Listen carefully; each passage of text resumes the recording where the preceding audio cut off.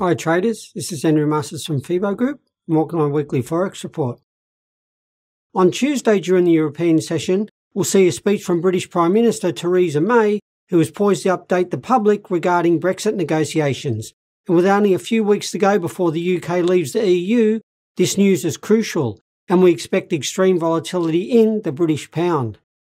In the American session, Federal Reserve Chair Jerome Powell is due to give a speech before Congress to update on the state of the American economy, and this will provide some volatility and opportunities in the US dollar. On Wednesday, during the Asian session, the market will await import, export and trade balance figures from New Zealand, which should claim a clear picture of business conditions in the economy and present some opportunities in the New Zealand dollar. In the American session, we'll see the release of the all-important consumer price index figures from Canada.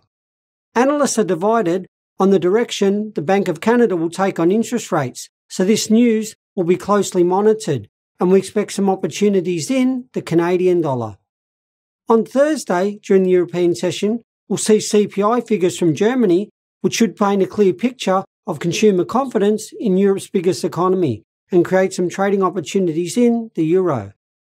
Later on in the American session, the market will await the highly anticipated GDP figures from the US.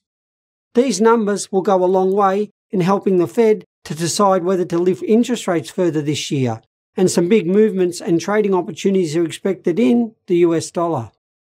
On Friday, during the Asian session, we'll see the Caixin manufacturing index from China, which is a key indicator of business confidence, and volatility is expected in the Chinese yuan. In the American session, we'll see the release of the core personal consumption index from the US, which is one of the leading indicators on consumer spending in the world's largest economy.